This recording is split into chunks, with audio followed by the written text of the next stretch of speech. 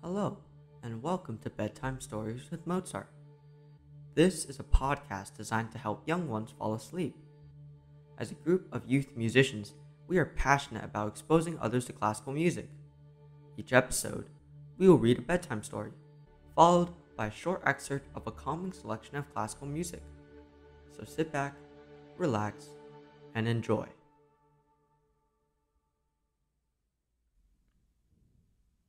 Today, I'll be reading Cinderella.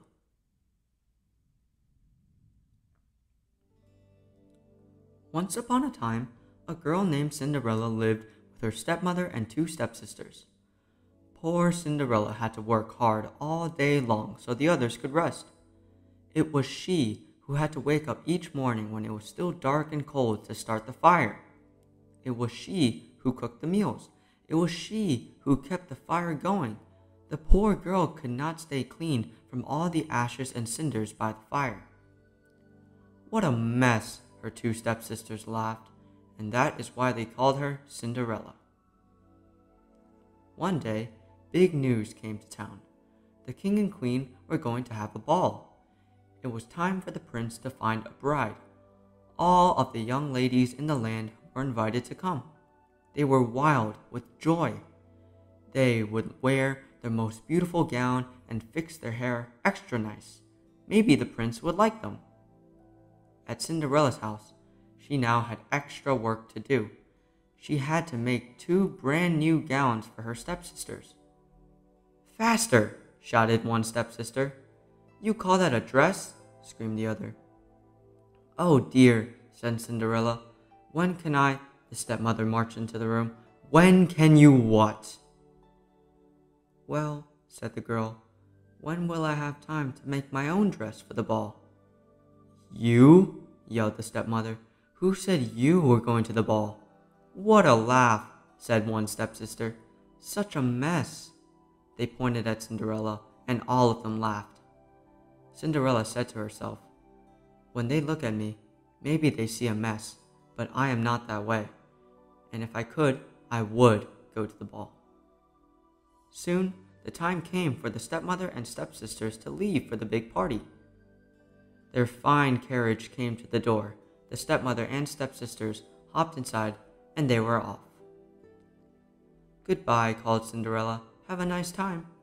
But her stepmother and stepsisters did not turn around to see her. "Ah me," said Cinderella sadly.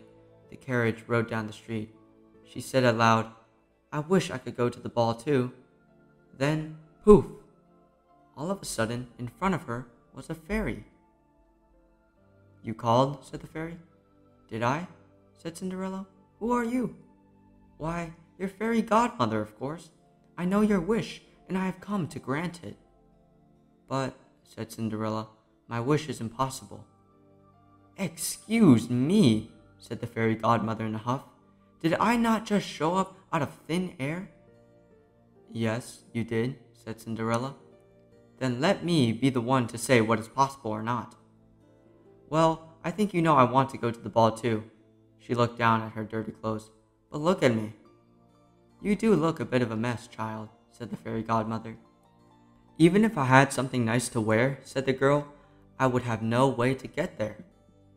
"Dear me, all of that is possible," said the fairy, and with that she tapped her wand on Cinderella's head.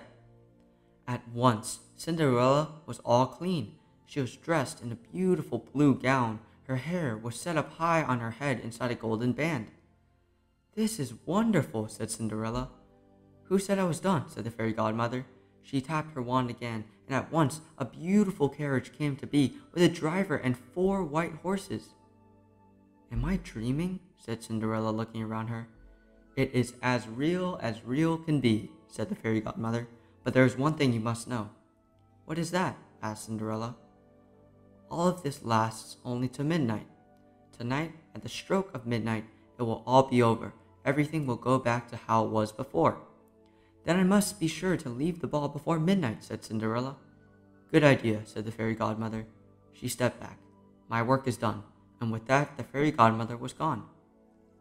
Cinderella looked all around her. "Did that even happen?" she asked. But there she stood, in a fine gown and with a golden band in her hair, and there were her driver and 4 horses before her, waiting. "Coming?" called the driver. She stepped into the carriage, and they were off. Over at the ball, the prince did not know what to think. "Why do you have that sad look on your face?" the queen said to her son. "Look around you. You could not ask for finer maidens than this." "I know, mother," said the prince, yet he knew something was wrong.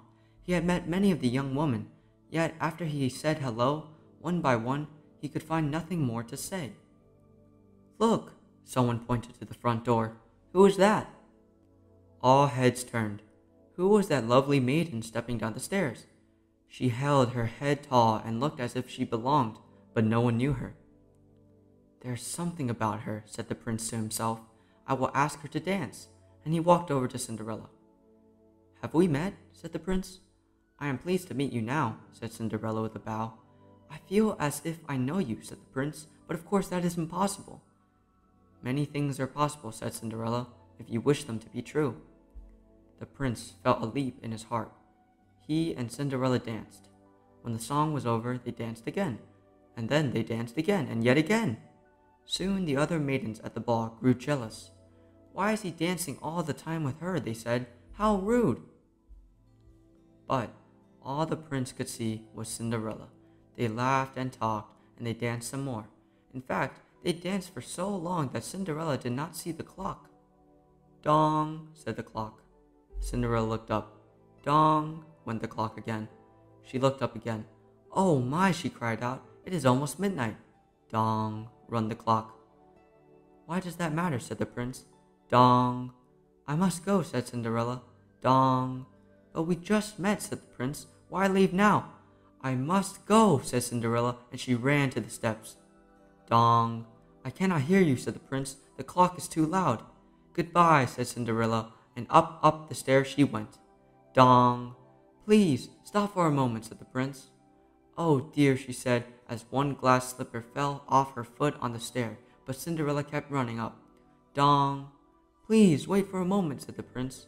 "Goodbye," Cinderella turned one last time. Then she rushed out the door. Dong. The clock was quiet. It was midnight.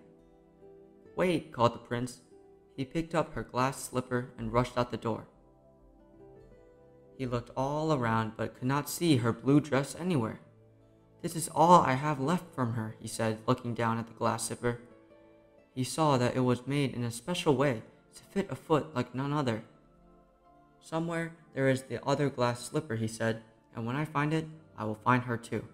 Then I will ask her to be my bride." From hut to hut, from house to house went the prince. One young woman after another tried to fit her foot inside the glass slipper, but none could fit, and so the prince moved on. At last, the prince came to Cinderella's house. "He's coming," called one stepsister as she looked out the window. "At the door," screamed the other stepsister. "Quick," yelled the stepmother. "Get ready. One of you must be the one to fit your foot in that slipper, no matter what." The prince knocked. The stepmother flew open the door. "Come in," she said. "I have 2 lovely daughters for you to see."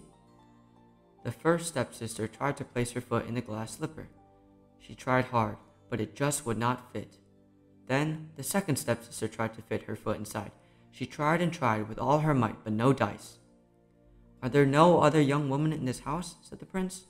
"None," said the stepmother. "Then I must go," said the prince. "Maybe there is one more," said Cinderella, stepping into the room. "I thought you said there was no other young woman here," said the prince. "None who matter," said the stepmother in a hiss. "Come here," said the prince. Cinderella stepped up to him. The prince got down on one knee and tried the glass slipper on her foot. It fit perfectly. Then, from her pocket, Cinderella took out something.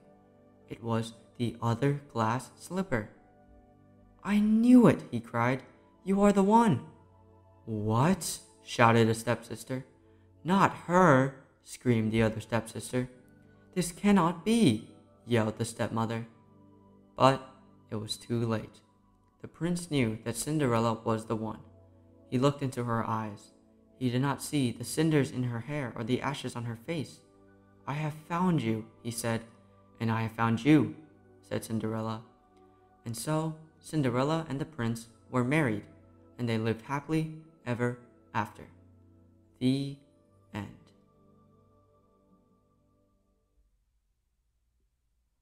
Thanks for listening.